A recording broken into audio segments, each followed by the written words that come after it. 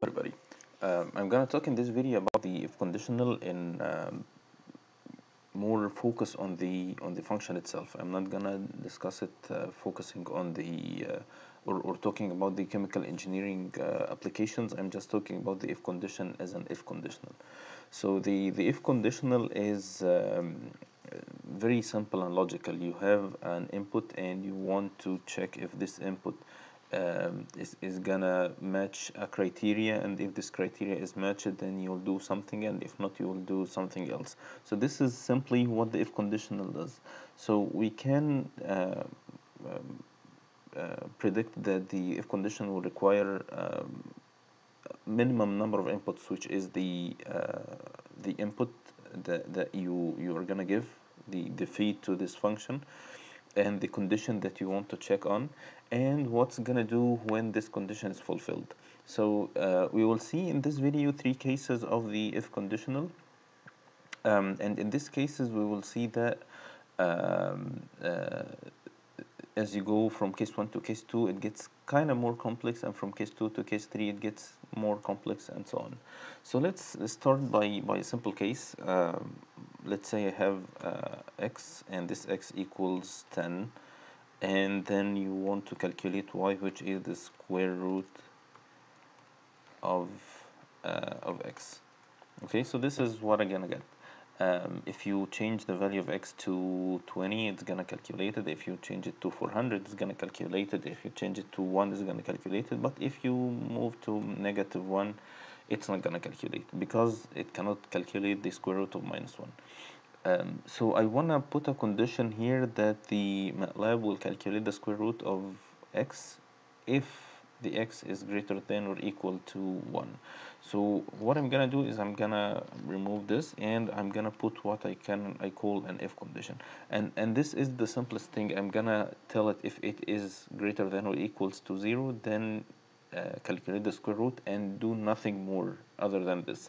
And this is what we have here as case 1. You put if, and then all the arguments are between the brackets, the logical test, the value if true.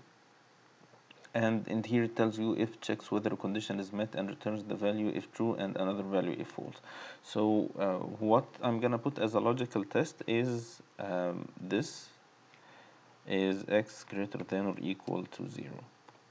And then the value if true will gonna be the square root of x, and I'm gonna stop here. Because the x is not matching the criteria that, or the condition that I put, it is telling me false, because I didn't tell it what to do if it is not fulfilled. So I'm gonna go back here. I put as 400 1.001. Everything is gonna work. But if I put 0, it's gonna work. But if it's not equal, or if it's not greater than 0, you would get this false thing, which is this. So this is the simplest case that you would face. It's the very basic case of if condition. So now let's go to case 2. So this is case 1, and let's go to case 2. So in case 2 you will calculate y, however you will tell it what to do if the value is false. So it's gonna be the same thing here. I'm gonna copy this and paste it here, but before closing the bracket you would and you would notice that I put a comma between each input and the other input, so it knows that I'm going from the value if true to the value of false by putting the comma. And now by putting the value if false, I want to tell it, for instance, I can calculate another value of y. I would say it's exponential of x minus 1. Any kind of calculation that you want.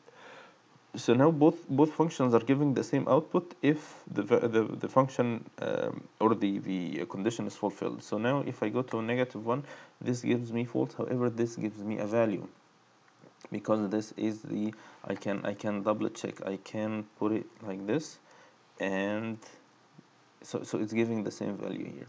If I'm putting it as a -10, it's gonna give the same value as here. So it's not telling me false as it did before. It's returning a value that I asked.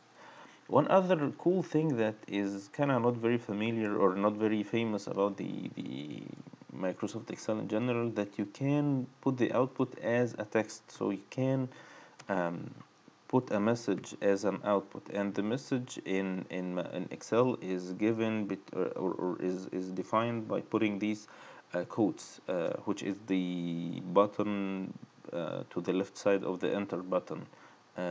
It's the comma. If you press shift comma, it's gonna give you, I mean apostrophe, it's gonna give you that. So I can write any text. Please enter a non-negative number. So it's telling me please enter a negative number. If I enter a non-negative number, the three will give the same thing. But if it's a negative number, this will give false because I didn't tell it what to do. Here it's gonna calculate the function according to what I told it to do, and here it's gonna give me the message that I asked. Of course, you can do the same for the value if true and the value if false. So I can, for instance, but it doesn't make any sense here. But in case you wanna do that, you can uh, put here write input, and in this case if you put it as 10, it's gonna give you a message write input, and these all are gonna calculate the function as you requested.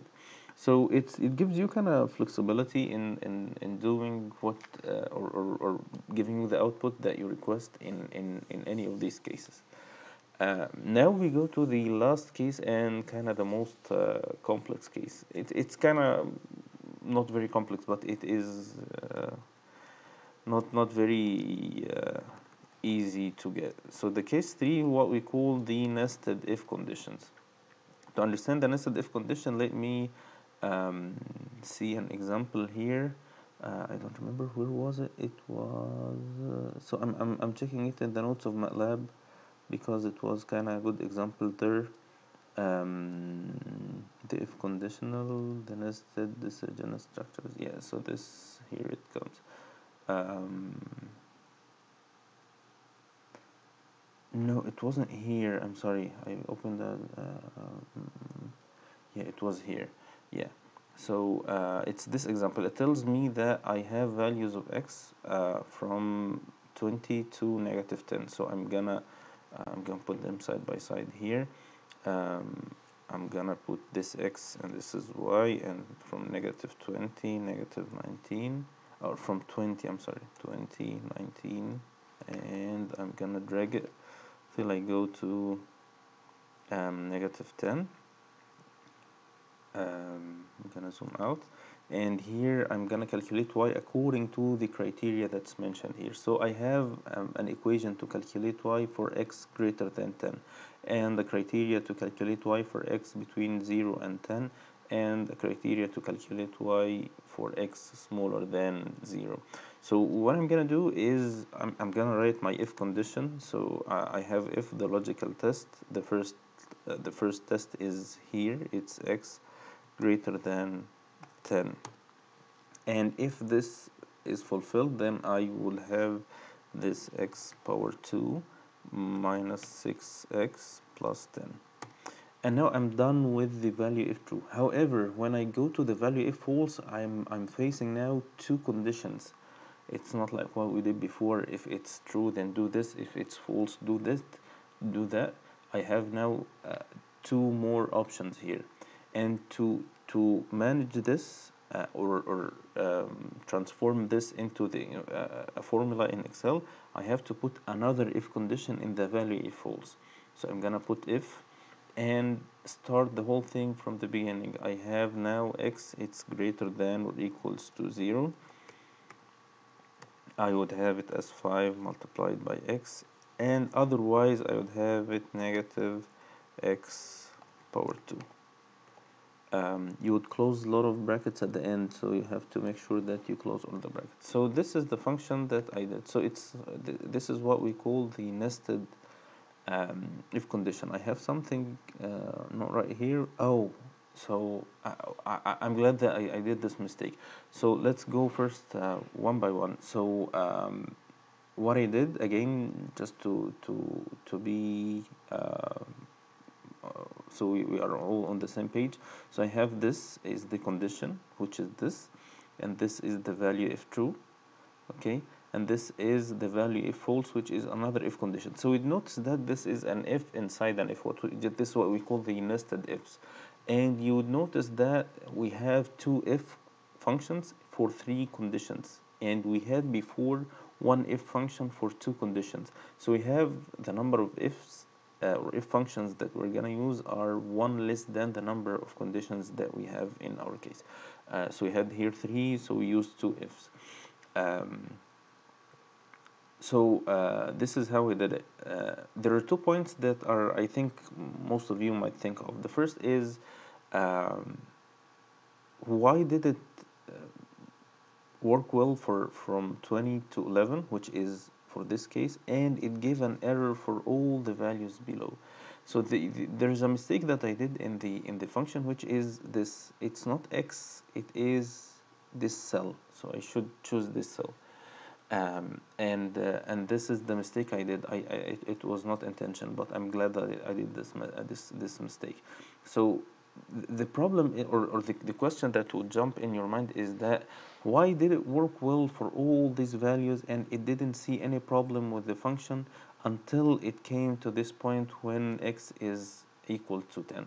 And the answer to this is that the Microsoft Excel does not look at this part, which is the value if false, until the condition is not fulfilled. As long as this is fulfilled, it doesn't care what you put here. I can write the same function here like this, here, and I would put the value if false, anything. It doesn't, there is nothing in the world that looks like this. Excel does not understand it. But as long as it is in the value if false and it does not look at the value if false now, so it doesn't matter what you put here. It will feel the problem when the value if false is part of the solution, is when the condition is not fulfilled and it's looking at the value if false. So this is kind of a nice mistake that I did. So now when I fixed the problem, everything is now working fine.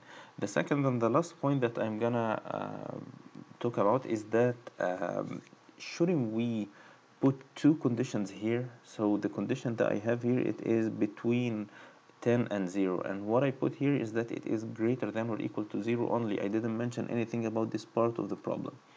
Okay, so we can do something else. I posted another video about the relational and logical operations, so you can see this if you do not understand what I'm doing. So I can put an and, which is merging two or combining two conditions. So I'm gonna put C18 is smaller than or equals to 10, and so by writing this, I am putting this as two separate conditions. It is greater than or equal to 0, or smaller than or equal to 10. This is exactly what I did.